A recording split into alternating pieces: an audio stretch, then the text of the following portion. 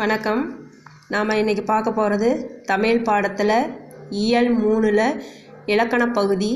அதில் தொகாநிலை தொடர்களை பற்றி நம்ம இப்போ பார்க்கலாம். தொகாநிலை தொடர்கள் அப்படின்னு என்னன்னு பார்க்குறதுக்கு ஒரு எடுத்துக்காட்டு கொடுத்து நான் உங்களுக்கு விளக்க சொல்கிறேன். காற்று வீசியது அப்படிங்கிறதுல 2 சொற்கள் இருக்குது. ஒன்று காற்று, ரெண்டாவது வீசியது. 2 சொற்கள் இருக்குது. முதல் சொல் எழுவாய், ரெண்டாவது சொல் பயனிலை. இதில் ஏதாவது சொல்லோ உருவோ மறைஞ்சிருக்குதா அப்படின்னு பார்த்தீங்கன்னா எதுவுமே இல்லை. இப்படி எந்த ஒரு சொல்லு உருவும் இல்லாமல் நமக்கு அப்படியே பொருளை உணர்த்தினா இதுக்கு பேர் தொகாநிலை தொடர் அப்படின்னு பேர். மீண்டும் சொல்கிறேன், ஒரு சொற்றொடரோ அல்லது 2 சொற்களோ இது 2க்கும் நடுவில் சொல்லோ உருவோ இல்லாமல் அப்படியே நமக்கு பொருளை உணர்த்தினா அதுக்கு பேர் தொகாநிலை தொடர் அப்படின்னு பேர். சரி, இந்த தொகாநிலை தொடர்கள் 9 வகைப்படும். இந்த 9ல் ஒரு 5 தொடர்களை வகையை மட்டும் நான் உங்களுக்கு விளக்க சொல்கிறேன். 1 எழுவாய் தொடர். இந்த எழுவாய் தொடர் அப்படிங்கிறதுல 3 இருக்குது. 1 பெயர், பயனிலை. அதாவது பெயர், வினை, வினா. இந்த 3 பயனிலைகளை கொண்டு முடிஞ்சால் அது எழுவாய் தொடர் அப்படின்னு சொல்லலாம். மீண்டும் சொல்கிறேன், பெயர், வினை, வினா. இந்த 3 பயனிலைகளை கொண்டு முடிஞ்சால் அது எழுவாய் தொடர். எழுவாய்னா பெயர், அதாவது ஆங்கிலத்தில் சப்ஜெக்ட் அப்படின்னு சொல்லலாம். இந்த 3 பயனிலை அப்படின்னம்னா கடைசீட்டில் வரக்கூடிய சொல். இந்த 3 பயனிலைகளை கொண்டு முடிஞ்சால் அது எழுவாய் தொடர். இதுக்கு ஒரு எடுத்துக்காட்டை கொடுத்து நான் உங்களுக்கு விளக்கம் சொல்கிறேன். 1 இனியன் கவிஞன். இது பெயர் பயனிலை அப்படின்னு சொல்லலாம். எப்படி? இனியன் அப்படிங்கிறது பெயர், அடுத்து வந்திருக்கக்கூடிய கவிஞன் பாருங்கள், அதுவும் பெயர். இப்படி பெயர் 2 பெயர்களை வந்திருக்குது. ஒரு பெயர் பெயரை கொண்டு, அதாவது பெயர் பயனிலையை கொண்டு முடிஞ்சதுனால இதுக்கு பேர் எழுவாய் தொடர். ரெண்டாவது காவிரி பாய்ந்தது. காவிரி அப்படிங்கிறது பெயர், பாய்ந்தது அப்படின்னு பார்க்கறது வினையை கொண்டு முடிஞ்சிருக்குது. இது வினை பயனிலை அப்படின்னு சொல்லலாம். மூணாவதாக பார்க்குறது பேருந்து வருமா. இதில் பேருந்து அப்படிங்கிறது பெயர், வருமாங்கிறத பாருங்கள் வினாவை குறிக்குது. வினா குறி வந்திருக்குது பாருங்கள். இந்த பேருந்து வருமா அப்படிங்கிறது வினா பயனிலை கொண்டு முடிஞ்சிருக்கிறதுனால இது எழுவாய் தொடரில் சேருது. இப்போ பெயர், வினா, வினை, வினா 3 பயனிலைகளை கொண்டு முடிகிறத எழுவாய் தொடர் அப்படின்னு நம்ம சொல்லலாம். அடுத்து நம்ம பார்க்க போகிறது விழித்தொடர். விழித்தொடர் அப்படின்னா என்ன? விழித்து கூறுதல், ஆச்சரியப்பட்டு கூறுதல். இது விழித்தொடர் அப்படின்னு சொல்லலாம். இந்த விழித்தொடரில் கடைசீட்டில் பார்த்தீங்கன்னா ஒரு வினையை கொண்டு முடிஞ்சிருக்கும். அதனால தான் இதுக்கு பேர் விழித்தொடர் அப்படின்னு சொல்லுவோம். இப்போ எடுத்துக்காட்டு பாருங்கள். நண்பா எழுது. நண்பா அப்படிங்கிறது விழித்தொடர், அதாவது விழிச்சொல், விழித்து கூறுதல். வேறு என்ன சொல்லலாம்? இறைவா, இறைவா வருக அப்படின்னு சொல்லலாம். அம்மா சொல் அப்படின்னு சொல்லலாம்.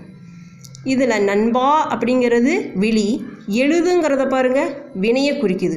இப்படி ஒரு வினையை கொண்டு முடிஞ்சிருக்கிறதுனால இதுக்கு பேர் விழித்தொடர். நண்பா எழுது அப்படிங்கிறது விழித்தொடர் அப்படின்னு நம்ம சொல்லலாம். அடுத்து நம்ம பார்க்க போகிறது 3வது வினை முற்றுத்தொடர். வினை முற்று அப்படின்னா என்ன? முதல்ல வினை முற்றுங்கிறது என்னன்னு பார்த்துக்கலாம். ஒரு வினையானது முற்று பெற்று இருந்தால் அது வினை முற்று. அதாவது வினைங்கிறது முதல்ல என்ன? ஆடு, ஓடு, பாடு, குதி, நட அப்படிங்கிறதெல்லாம் நம்ம வினைன்னு சொல்லுவோம். இந்த வினையானது ஏதாவது ஒரு பால் கொண்டு முடியணும். 5 பால்கள் இருக்குதுல்ல, அதில் ஏதாவது ஒரு பாலை கொண்டு முடியணும். அதாவது ஒரு வினையானது பால் கொண்டு முடிஞ்சிருக்குது. பாடினால் அப்படிங்கிறது ஒரு வினைமுற்று. இது பெண் பாலை கொண்டு முடிஞ்சிருக்குது, இது வினைமுற்று.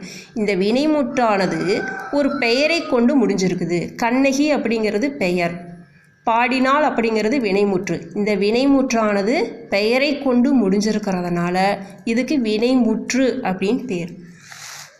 அடுத்து நம்ம பார்க்க போகிறது 4வது பெயரெச்சத்தொடர். பெயரை கொண்டு முடிந்தால் அது பெயரெச்சம் அப்படின்னு நம்ம ஏற்கனவே படிச்சிருக்கிறோம். இருந்தாலும் மீண்டும் உங்களுக்கு நான் நினைவு கூறுறேன். பெயரை கொண்டு முடிந்தால் அது பெயரெச்சத்தொடர். சரி, எச்சம் அப்படின்னா என்ன? பெயரெச்சம் பேர்னா நமக்கு தெரியும். இந்த எச்சம் அப்படின்னா என்ன? எச்சம் அப்படின்னா முற்று பெறாத வினை. முற்று பெறாத வினையைத்தான் நம்ம எச்சம் அப்படின்னு சொல்லலாம். இது 2க்கும் ஒரே பொருள் தான். எடுத்துக்காட்டு பாரு. கேட்ட பாடல். கேட்ட அப்படிங்கிறது எச்சம். இந்த கேட்டங்கிறது தனியாக நம்ம சொல்லி பார்த்தா எந்த ஒரு பொருளும் புரியாது. நமக்கு அடுத்தது ஏதாவது ஒரு சொல்ல வச்சு தான் நம்ம இதுக்கு ஒரு அர்த்தத்தை நம்ம கண்டுபிடிக்க முடியும்.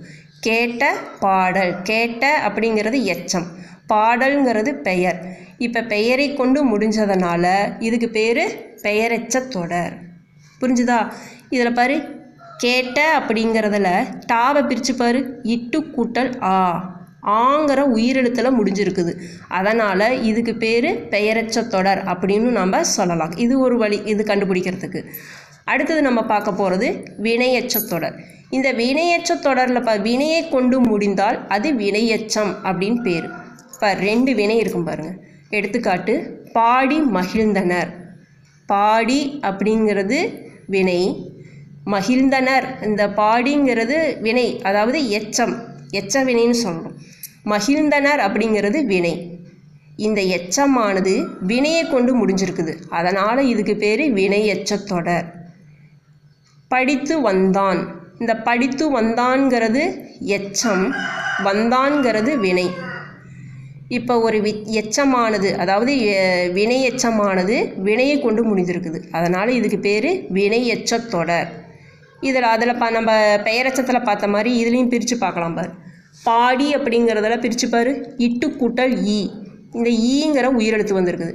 அடுத்தது படித்து அப்படிங்கிறதுல பிரித்து பாரு, தூங்கிற எழுத்தை பாரு, இத்து கூட்டல் ஊ, தூ.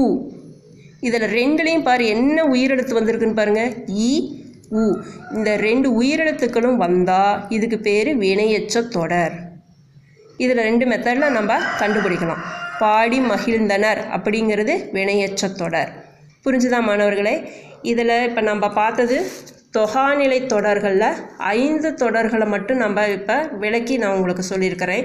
இதில் ஏதாவது உங்களுக்கு சந்தேகம் இருந்தால் அதை விளக்குறதுக்கு நான் தயாராக இருக்கிறேன். எனக்கு ஃபோன் பண்ணி நீங்கள் கேட்டு தெரிஞ்சுக்கலாம்.